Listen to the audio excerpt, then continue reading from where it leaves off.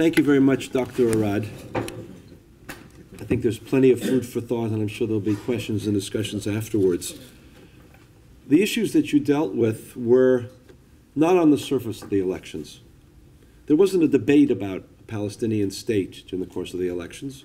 There was not really a debate about, there was a debate about process or about tactics, specifically the speech of the Prime Minister in Congress to some degree, but not about substance.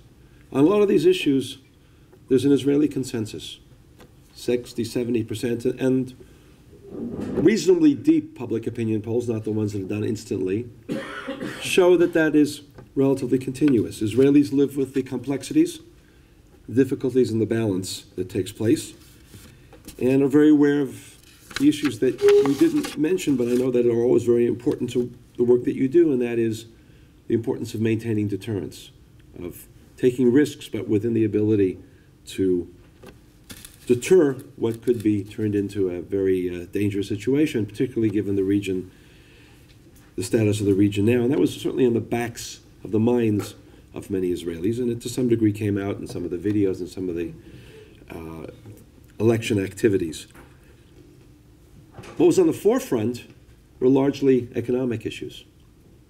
A lot of discussion about housing, difficulties that young people have in finding affordable housing, on the gap between rich and poor, on income distribution, on what to do with all the natural gas and exports and many other issues like that. On that, I would say, and I'm being careful here because our next speaker, Professor Zilberfarb, is an expert and I'm not, but I would say on that, there is less of a consensus. That is the substance of the debate in many ways. By the way, my comment about national independence was more in reference to the activities of groups like V15 and A Million Hands and many other groups that were trying to organize and change the positions of the significant part of the Israeli electorate that were funded from the outside. And that led to friction. But Joe, we should welcome funding from the outside as long as it is fair and given to both sides. And as long as it is within the more the better. Well, you and I will have this discussion later. I was going to add about the fact that organizations outside of the Israeli legal framework, not registered. But that's, my point is that these issues did create a lot of discussion in Israel. The formation of the government, the division of the ministries, and most importantly, the policies that are eventually implemented are central in these areas, in the issues of economic distribution, the issues of cost of living, housing, land distribution, all those other areas. And I can think of nobody better to give us an assessment of that, of those issues, both in the terms of the electoral framework and then what the options exist, what's real and what's imaginary, than Professor Ben-Zion Zilberfarb. His background covers the full range of both academic and professional experience. And I have to say that I find, although I've only taught for a long time at Bar-Ilan, I've had visiting lectures and lectureships and professorships elsewhere. But I think at Bar-Ilan we value more the mix between both the academic, theoretical aspects, including in your own career, and the hands-on, pragmatic, having to turn those into real policy issues. And Professor Zilberfarb has done both in a very distinguished career. Again, I will not read all of his accomplishments and all of his activities, but he's certainly well known to anybody that deals with Israeli, both academic, economic activity, research, publications, training of students, but also in terms of his own role as the Director General of the Ministry of Finance and having to actually deal with these issues on a day-to-day basis. So it's my pleasure now to invite Professor Zilberfarb to present these issues.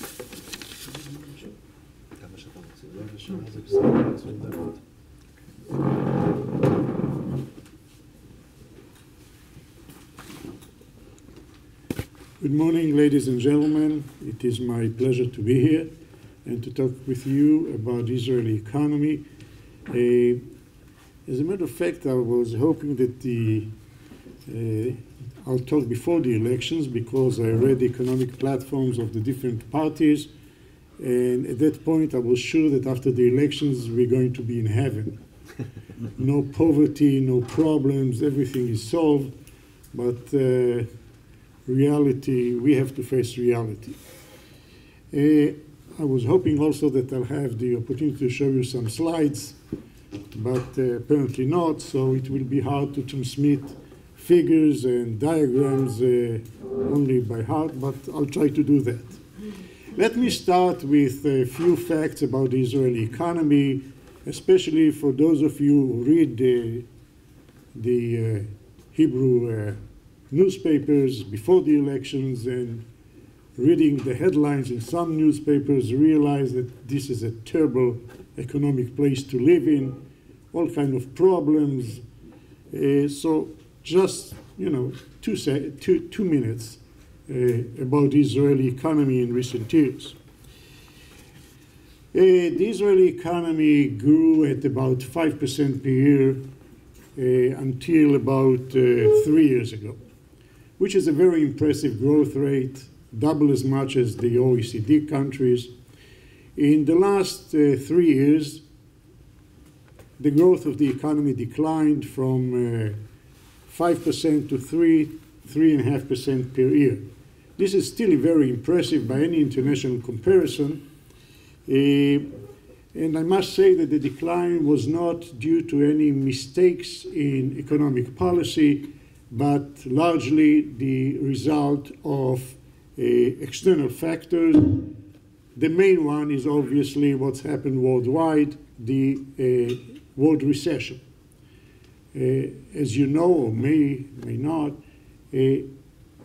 Israel exports about 40% of GDP, close to 40% of GDP is exported. So exports account for a major portion of our economic activity. And when there is a slowdown in the worldwide markets, this affects about 40% of our production. If you talk about industry, more than half is exported.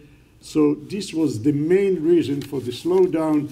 And until the world is not going to recover, I think we are stuck with this level of growth in the Israeli economy in the years to come. In all other aspects, anyone who follows what's happening in the Israeli economy over the last 10, 20, 25 years, improvements on every front. Debt of the government and local governments, which was about 90% of GDP 10 years ago, declined to 67%. The main change, I think, for those of you who followed the Israeli economy for many years is what happened in the balance of payments. I'm teaching the economics of the Israeli economy for the last 40 years. And one of the chronic problems of the Israeli economy was the deficit in the balance of payment. And then, since 2002, Israel has a positive balance of payment, which means we export more than we import. And this is a major change. The surplus in the balance of payment in last year was about 3% of GDP. This is a major change, a drastic one. And the last thing I want to emphasize, if we're looking at the Israeli economy, is the unemployment rate. Many of you come from Europe, where unemployment is a major problem. Unemployment rate, the last figure that was released a couple of weeks ago, 5%. What is more impressive is that this decline in the unemployment rate is at the time when the labor force participation increased, and increased dramatically. It means that more and more people are flowing, as a percentage of the population in the relevant ages, is flowing into the labor market. So you have more people flowing into the labor market, and at the same time, you decrease the unemployment rate. By the way, the increase, and this is a very impressive increase, in the participation rate in the labor force, which means that more and more people are joining the labor force, is the result of an act that the Ministry of Finance at that time, Mr. Netanyahu, did, and this was done around 2004. It's the major cut in child allowances, which forced two sectors in the economy, the ultra-Orthodox and the Arabs, to rely less on child support, and for no other choice, they had to join the labor force. And this is a major change. The title, I think, of this meeting is, let me see. Stay the same or more the same? The Israeli elections, turning point or more of the same. So if you're looking just for the answer, I can sit down. The answer is no turning point. The last turning point in the Israeli economy was 1985, where the Israeli government adopted the anti-inflation program. At that point of time, the annual inflation rate in Israel was 440% a year. And in June of 1985, the Israeli government adopted an anti-inflation policy, and this was a real turning point in the Israeli economy. And if I have to sum up what happened since then, is budget discipline, no printing of money, it's not allowed by law. And ever since, there is improvement on all macroeconomic aspects of the Israeli economy, and there is no difference. If you look at the policies of the different governments in Israel, since 1985, there is no difference if the Likud was in power, if the Labour Party was in power, if there was a national unity government in power. They all pursue more or less the same policies. So what can we expect after the elections? Assuming that the coalition will be formed, and assuming that right now what seems likely that Mr. Kahlon will be in power. Well, the main challenge he faces is not what he was talking about in the elections. The first challenge he has is to pass a budget. The economy is not operating with a budget for the year 2015. What's happening is the continuation of 2014, and the original plan was to increase the government budget by 4% this year, and this is not done, because by law, if you don't have a new budget passed by the Knesset, you continue the previous budget. Basically, more or less, who controls it is the Ministry of Finance, and this is his main problem. The first task he has is to pass a budget. Now here is a dilemma. Is he going to pass a budget for the year 15, or is he going to pass a budget for 2 years, 15 and 16? We had the same problem a few years ago, and the Knesset at that time decided, or the government decided, to pass a budget for 2 years. The problem is, if you, let's assume you form the coalition in April, and you start negotiating about the budget of 15, by the end you finish these negotiations. This is not an easy task. It's going to be June, July, and June, July is usually the time when you prepare the budget for the following year. So my assumption is that at the very end it will be a budget for 2 years. But this is the first task that he has on his table. The other thing is, what I wrote down here is managing expectations. Expectations are high, as the title of this meeting is saying. Is there going to be a turning point? A lot of promises, promises, promises. What out of these promises can be fulfilled and what not? I would start with housing. Every party promised all kind of solution to the housing problem. And this is a problem. From the year 2006 till 2014, prices of housing increased by 50% in real terms. It means 50% above the increase in the consumer price index. And this is a problem. However, as you can imagine, without being an expert in the housing market, it's a problem of demand and supply. And the solution is not to encourage demand, as the former Ministry of Finance tried to do, and fortunately failed, but to increase the supply. And increasing the supply requires a lot of activities, but no matter what you do, it's a process of few years. Permits to build, bureaucracy is terrible. Permits to build can take up to 4 years. Assuming you're very successful in cut bureaucracy, let's say from 4 years to 1 year. The construction itself takes 2 years. So if you talk about a real solution, it's going to be 2-3 years before you realize any major change. So this is one of the promises that I think whoever is in power is going to realize that it takes more time than he thought. I want to move to another area. Another area, which is close to what I'm dealing with, is the banking industry. You read a lot about what Mr. Kahlon did in the cellular industry when prices went down. And one of his major things on his platform was, I'm going to introduce competition in the banking industry. I'm going to break all kind of banking groups, and so on and so forth. Let me say very briefly, let's talk about 4 things in his reform. One thing that he introduced, he said, I'm going to introduce internet banking.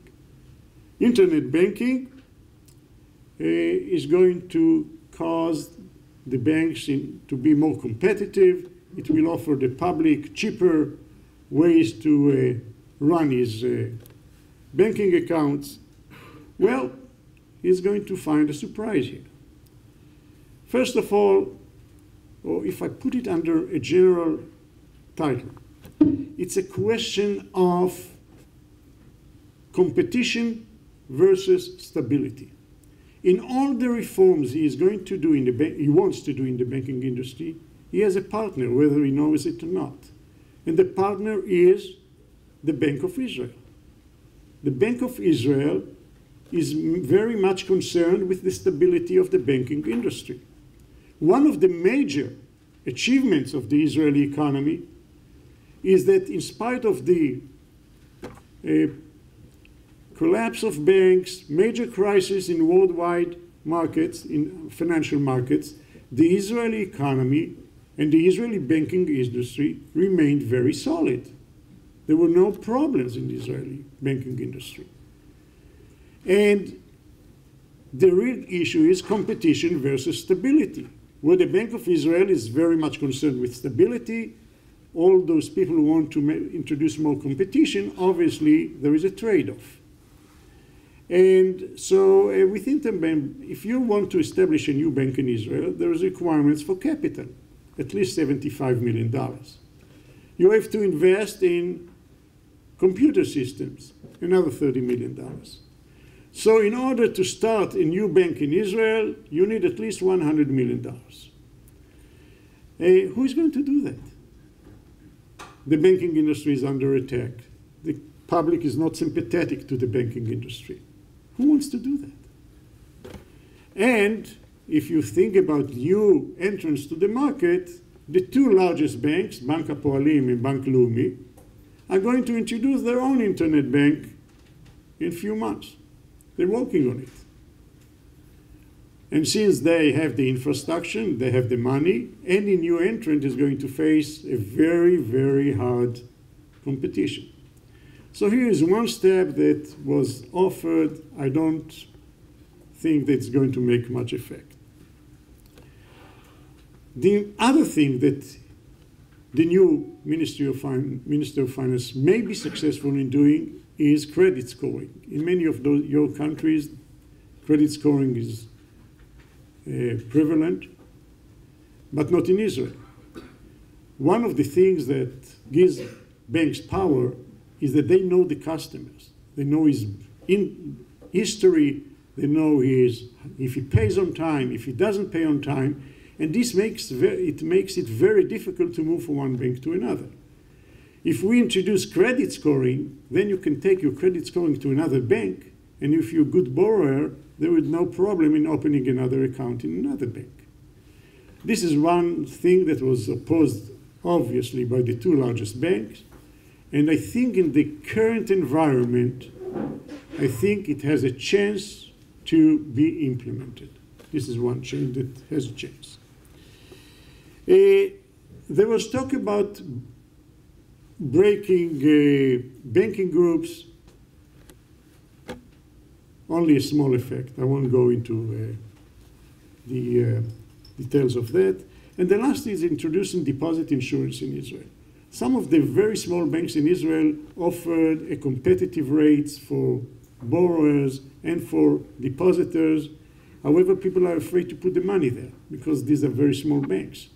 If we introduce a deposit insurance, this may have a large effect on the ability of people to deposit, going to make things much more competitive. And this is another thing that is going to have, in my opinion, an effect in the banking industry.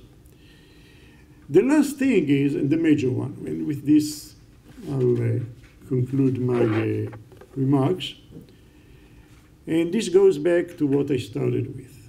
Since 1985, the Israeli government is committed to fiscal discipline. Sometimes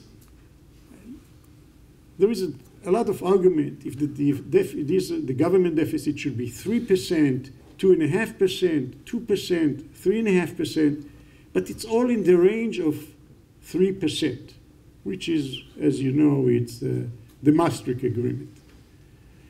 3% deficit is considered by international standards to be a reasonable deficit for the government. No one is offering to break this rule. And as I said before, no matter what the government is. So all the new programs that are going to be introduced have to fall within this discipline. And they are subject to the ability of the government to collect taxes.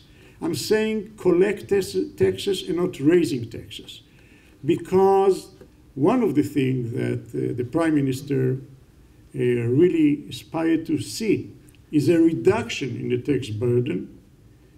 He had a clear pattern on how taxes are going to decline. However, he had to abandon this when the social protest started. This was one of the achievements of the protest. But definitely, I don't see Prime Minister Netanyahu is giving hand or supporting a major increase in taxes. And without that, everyone, every Minister of Finance has to live within the ability of the country to support all kinds of new reforms. And last thing is, the key to success of the finance minister is one: support of the Prime Minister. If they work in harmony, there is a chance to make some changes. No turning point, but some changes. Without it, there is no way the Minister of Finance can succeed. Thank you very much.